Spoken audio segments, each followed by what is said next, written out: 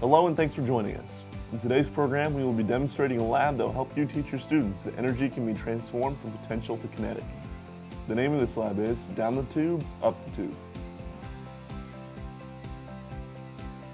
The materials you will need for this lab include pipe insulation 120 centimeters in length, marbles, tape measure or ruler, protractor, and foam squares representing targets with a 5 centimeter diameter.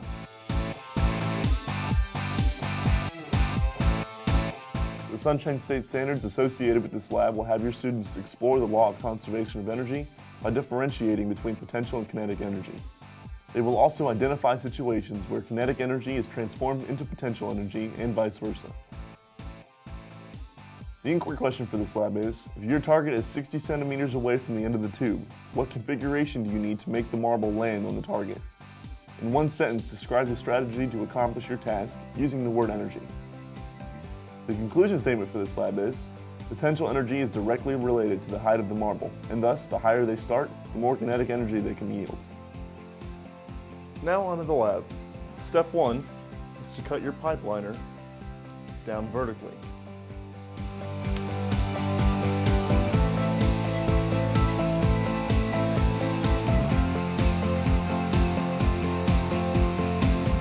Step 2 is to tape the top of the tube to a table.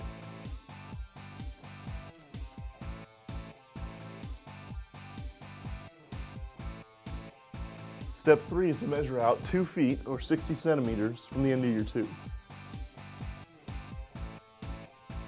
After you've measured 60 centimeters from the end of your tube, place a foam target 5 centimeters in diameter. Step 4 is to test. Have your students use a protractor to measure out different angles of the tube to launch the marble onto.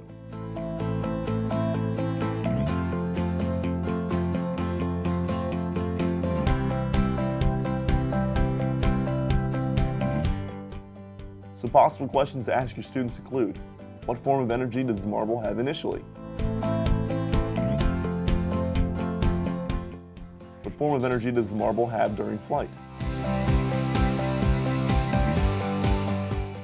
What form of energy does the marble have when it lands and comes to a stop?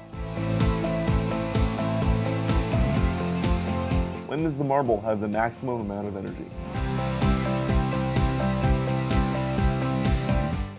Why doesn't the marble go as high as it started?